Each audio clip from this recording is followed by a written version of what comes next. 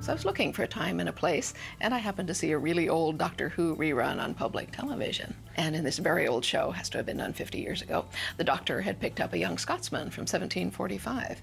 And this was a very nice-looking young man who appeared in his kilt. And I said, well, that's kind of fetching. And I found myself still thinking about this the next day in church. And I said, well, you know, you want to write a book, it doesn't really matter where you said it. The important thing is you pick a point, get started. So I said, fine, Scotland, 18th century. So that's where I began, knowing nothing about Scotland or the 18th century, having no plot, no outline, and no characters.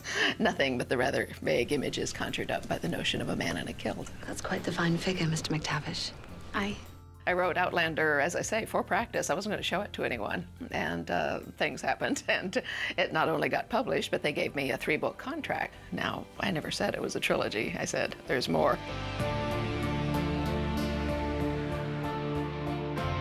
Diana's books are so vast. They've got so many wonderful, intricate characters, and there's so much backstory to each one, and she reveals more and more each book.